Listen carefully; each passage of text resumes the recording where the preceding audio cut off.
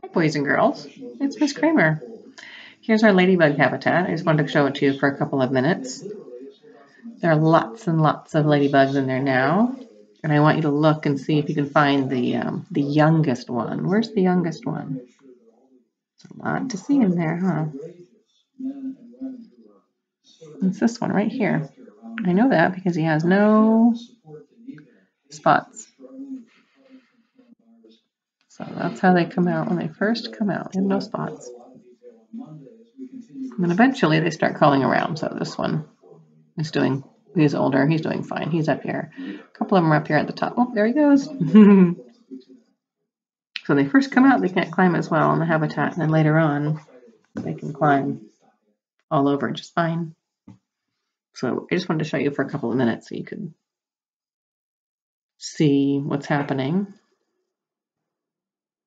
Pretty much every pupa that's in the volcano has not emerged at this point. So I think they went into their pupa stage one day later.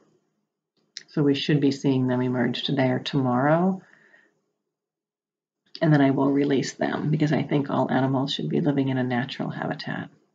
And I know we have aphids in our garden, so in our school garden, so the ladybugs will help us in eating all those bad bugs. So ladybugs are definitely good bugs in the garden, what they call beneficial insects. So we'll just watch for a few minutes and then I'll go back to sending you your passwords.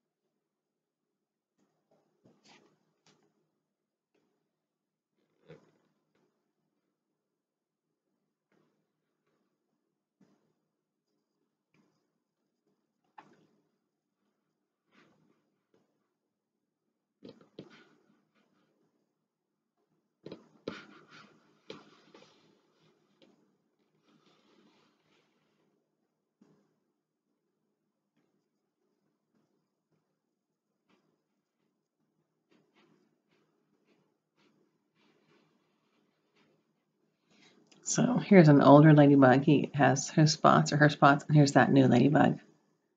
Just came out, no spots. This one also has black at the bottom, and this one's still tan on the bottom.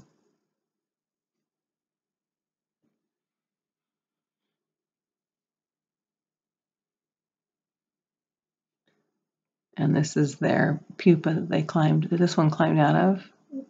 Once it's empty, it starts to dry and get smaller.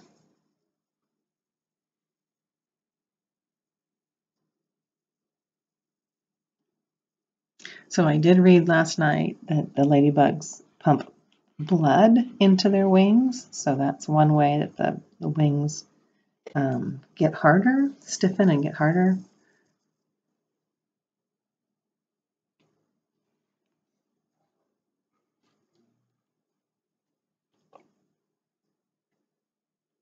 They have the outer wings, which is actually their exoskeleton. It's actually their skeleton on the outside of their body. So X means out. And there was a special name that I read about last night, and it was elytra. And that's the name of our exoskeleton wings. And they have those inner wings, those little transparent wings that we saw in the other video that they were allowing to dry. So pushing out and allowing to dry, those are the wings that they use to fly. I also read that ladybugs, when they feel threatened, will actually let out a couple droplets of blood out of their knees, and that keeps animals who want to eat them, keeps them away. I guess their blood smells bad, so it's one of the ways that they have as a self-defense. Their spots are also part of their self-defense. In nature, animals that are brightly colored are known to be poisonous. So a lot of the poisonous frogs in the Amazon are brightly colored. You can look up that online with a parrot. And that's one of the reasons that the ladybugs have their brightly colored spots. They're red or yellow or orange or even pink.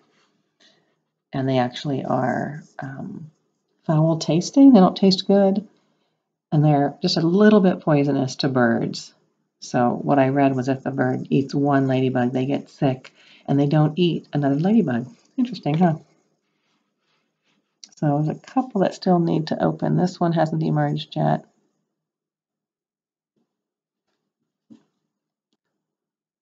And all the ones in the volcano haven't emerged yet.